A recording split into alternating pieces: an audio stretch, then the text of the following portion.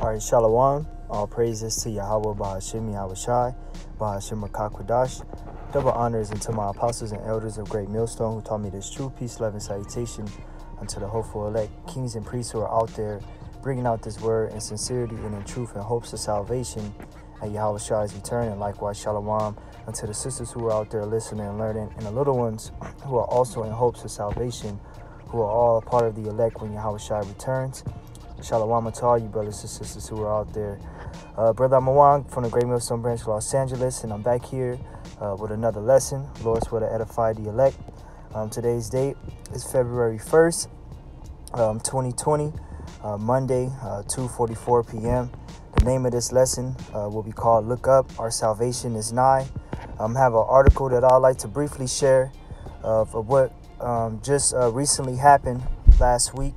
A few days apart ago, of a UFO sighting.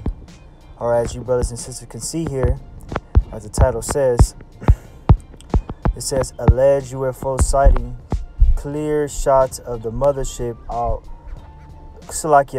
Alleged UFO sighting, clear shots of the mothership on outskirts of LA. You know, this is just one of many. You know, and one of many multitudes of chariots that the Heavenly Father has in preparation to be revealed, man. Because Yahweh Shai is about to come with the multitudes and multitudes of angels. Look at that. You know, this is our salvation. This is our ticket, you know, from out of here when this place gets set on fire, man. All right, what the world knows as hell and a lake of fire. Well, when that happens by this by these ICBM missiles, and these chariots, which is going to ignite that fire, well, you're going to have the elect be beamed up in these things and have an escape from it. So our salvation draweth nigh. You got the whole world in an uproar of the things that are happening. And Yahweh Shai said when these things begin to happen, look up, for your salvation draweth nigh. So I don't want to open up with that first. I want to open up with Zechariah. I'm going to end it with that one. You know, because this is what the world sees. And what's being reported around the world is damnation unto the wicked, man. And Esau sees this, and he has his guardians, his sixth branch of military that he has prepared to fight the Lord. And that's all in prophecy. So let's get into it. This is Zechariah, the 5th chapter, starting at the first verse. It says, Then I turned and lifted up my eyes and looked, and behold, a flying roll. And he said unto me, What seest thou? And I answered and said, I see a flying roll. The length thereof is 20 cubits, and the breadth thereof is 20 cubits. And this is what we see here. When the Bible speaks about a flying roll, it's describing this. Okay, a cloud. Okay, what else? A cloud and a flying roll. This is what this is describing. All right, because there's different shapes and size and forms. All right, that they can expand, despan, shape in all types of ways. But it goes on to say, verse 3, Then said he unto me, This is the curse that goeth forth over the face of the whole earth, for everyone that stealeth shall be cut off as on this side according to it, and everyone that sweareth shall be cut off as on that side according to it. I will bring it forth, saith the Lord of hosts, and it shall enter into the house of the thief, and into the house of him that sweareth falsely by my name, and it shall remain in the midst of his house, and shall consume it with the timber thereof and the stones thereof. And these chariots will exactly do that. And it has entered into the house of the thief. And there will be an invasion, man. All right, because once those missiles are shot, Yahweh Shai is going to reveal itself, man. All right, all these nations that is in preparation for this war, that they think that they're about to have, China think they up next. You know, this great war that's about to happen that America is orchestrating. You know, these elites. Well, through the midst of all that action, Yahweh Shai is going to show up with the multitudes of angels, man. And this is just one of many. Okay, what this is just one of many. Where is that at? You know? Get that again, man. Check that out, man. You just gotta just wow, man. How many times does this gotta keep coming out, man? You know? Just blatant, just out there, man. Now let's I didn't even I started up with some of these scriptures, but let's read some of the article. I forgot about this here. Which I'm not going to read too much of it. But it says, we got another UFO sighting on our hands here in LA, folks.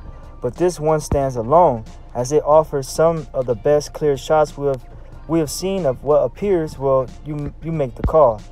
An eyewitness shot these photos last Saturday while heading south of the 101 freeway just outside of the Thousand Oaks as she was approaching Westlake Village around sunset.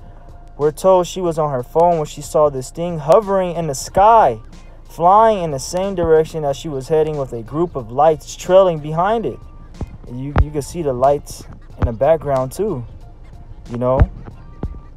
It says the eyewitnesses say she shot 3 consecutive photos as quickly as she could, and as you can see, the unidentified objects appear to have changed positions, both tilting ever so slightly and moving to a new spot in the sky. We're told this UFO was only visible for a few seconds before it literally vanished into thin air.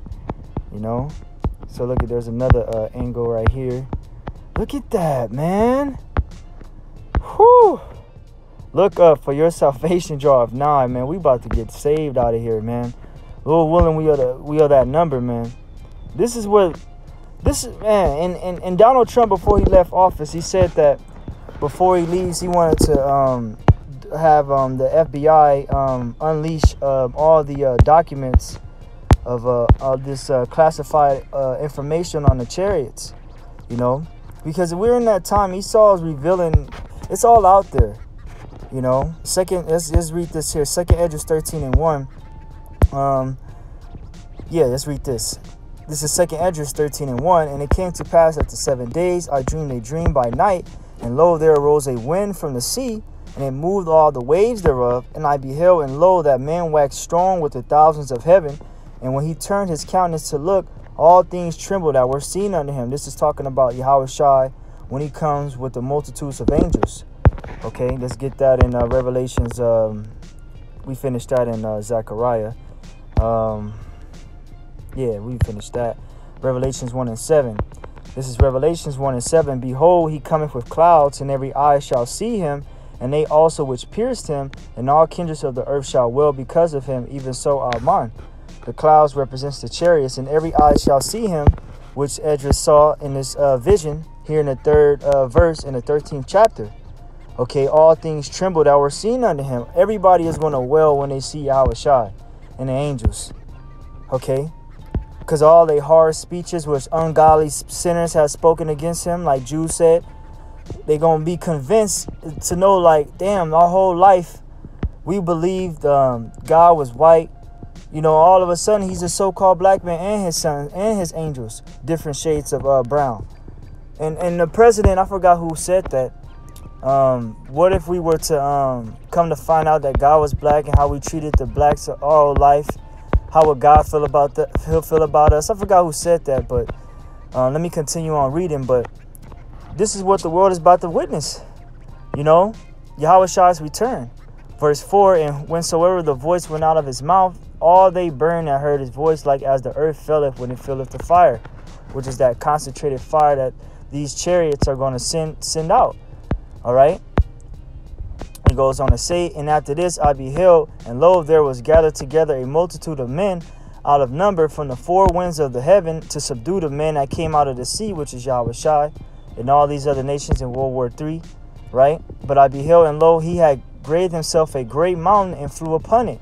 Right. And what we see here, although I keep jumping back and forth to just that one particular chariot, that's just one of many. The one that Yahushua is going to come with, it's going to be massive, man. Like as Esdras says here, but verse 7, but I would have seen the region or place whereof the hill was graven, and I could not. And what makes me think of this? If you ever take a trip to Arizona, when you go into Arizona, Arizona is known for having having big mountain ranges circled around you. And when you look at the mountain ranges coming into Arizona, it's like, damn, where does it stop? How do you, it's like it can rise over you type shit. The best way I can explain it. And this is what Esdras is saying, Salakia, it's like a great mountain, but he couldn't even see where it came out of. You know, let's read it again, verse 7. But I would have seen the region or the place whereof the hill was graven, and I could not. And after this I beheld, and lo, all they which were gathered together to subdue him were sore afraid, and yet durst fight. You know, I could keep reading, man. I could keep reading that. But I'm going to just, stop for the sake of time, because I don't intend to make the lesson too long. You know, I know I'm all over the place, but it is what it is. You know, the chariots are here, man. Our salvation is nearer than what we believe, man. Mark 13:24. But in those days after the tribulation, the sun shall be darkened, and the moon shall not give her light, and the stars of heaven shall fall, and the powers that are in heaven shall be shaken. And then shall they see the Son of Man coming in the clouds with great power and great glory. See how I said clouds? It's plural, not just a cloud, multiple clouds. As the Lord said, his strength is in the clouds, which is in the chariots. I believe that's in Psalms, the 68th chapter. Okay, and this is how the Lord is coming to judge the world, by his Son, with the angels. Okay, when those missiles were shot, that's when everything was, the Lord is going to be revealed. These angels is going to manifest themselves to be what they came to show, to be that curse that goeth forth over the earth to enter into the house of the thief, man. What is it? Not World War Z. World War Z 2. War to Wars, man, with Tom Cruise. Picture that, happening when you read this. Verse 27, and then shall he send his angels, and shall gather together his elect from the four winds, for the utmost parts of the earth to the utmost, from the uttermost parts of the earth to the uttermost parts of heaven. See, the Lord is gonna fetch us, man. Like you send a dog, you playing fetch with the dog, whatever type of item you use for it to bait and him to go get. Well, that's what the Lord is gonna do when he come to get us, man. He's gonna fetch us from where we've been scattered, man, by sending Yahweh Shai. All right, with these angels, man. Okay, with the angels, because this is our salvation, and it's nearer than what we believe, and we believe it's close. The Lord just keep confirming our faith by these signs, man. This is Luke 21:28. And when these things begin to come to pass, then look up and lift up your heads, for your redemption draweth nigh. All right, let's look up this word redemption. This isn't the time to look up and not look down, man. Because this is how the only way is up, man. Why would you keep your head down? It's the only way is up out of here. This place is about to get set on fire, man. Straight up. From the Greek G629, a releasing affected by payment of ransom. And that's what Yahweh Shai did. He said, I am the ransom for many. The many being the elect. He paid that with his own blood, and the elect has that redemption. That thorough exemption from judgment that's about to happen. Redemption, deliverance, deliberation procured by the payment of a ransom. Yahweh Shai was that ransom.